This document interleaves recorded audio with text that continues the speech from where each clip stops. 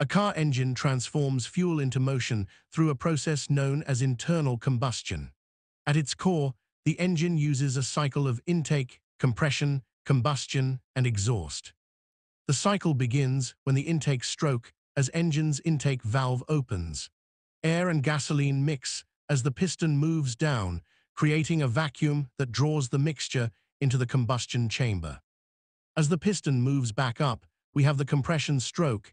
This is when the piston compresses the air-fuel mixture. This compression increases the mixture's temperature and pressure, preparing it for ignition. At the top of the compression stroke, the spark plug ignites the compressed mixture. The explosion pushes the piston down with tremendous force, generating power to turn the crankshaft. This is called combustion or the power stroke. After the power stroke, the exhaust valve opens, allowing the spent gases to escape as the piston moves back up, ready to start the cycle again. This continuous cycle powers the car, enabling it to accelerate, decelerate, and navigate roads. A variety of systems, from cooling to lubrication, support the engine, ensuring it operates smoothly and efficiently.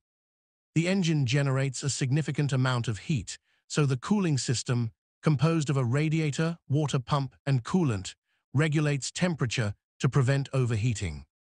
Oil circulates through the engine to reduce friction between moving parts, protecting them from wear and tear while helping to dissipate heat.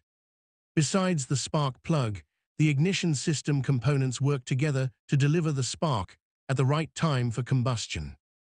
The car engine is a remarkable example of engineering, intricately designed to convert fuel into motion efficiently. Its well-orchestrated processes and supporting systems work in harmony to provide power, performance, and reliability. Understanding how an engine works not only enhances appreciation for automotive technology, but also empowers drivers to maintain their vehicles effectively, ensuring a smooth and safe driving experience.